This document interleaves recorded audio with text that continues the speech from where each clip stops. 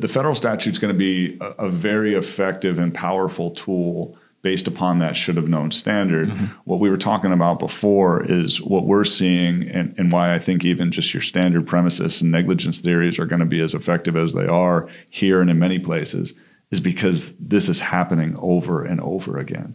We were talking before. I mean, I'm pretty sure we have cases that we're both looking at right now that involve the exact same hotels. Yep, we were just talking about that. And so there's what we're going to find, and this is why, you know, knowledge is power and sharing is caring. We all have to collaborate and stay in touch in these cases. We can't be siloed.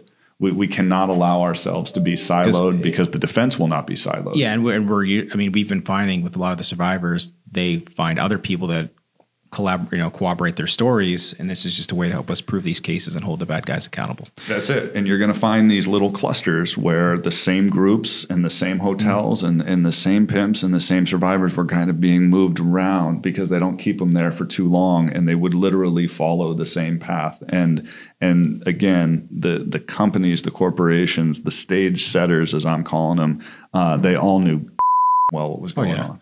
You know, the other, statistics show how important it is for foster kids, because it's 60% of people that are trafficked were in the foster system, which is crazy. And then you have, 7 out of 10 women after if they age out of foster care, which literally means you turn 18, you have no resources, they literally give you a trash bag and say good luck. Right. 7 out of 10 become pregnant before the age of 21, and what happens with those children? They're right back into the foster system, and these are the folks they prey on.